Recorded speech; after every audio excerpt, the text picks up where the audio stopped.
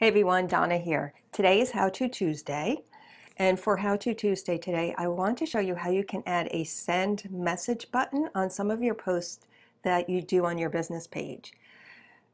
This is useful if your post is going through someone's newsfeed and they see it and they want to send you a message. They can just click that send message button and send you a message directly.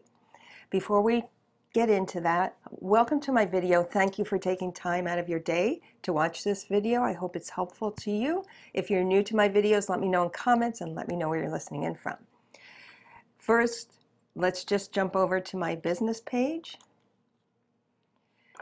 So from your business page, I'll be adding an image quote, and you can do this also with videos.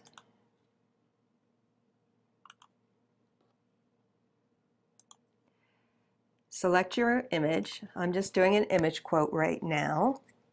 And then you would type whatever text you want. But if you look across the bottom here, you now see this button, Add a Message button. So click on that. And this post includes a button so people can reply in Messenger. Once I publish this,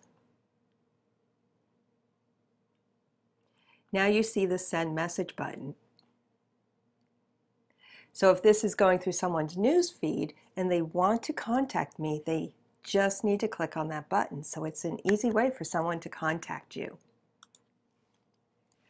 I hope this has been helpful.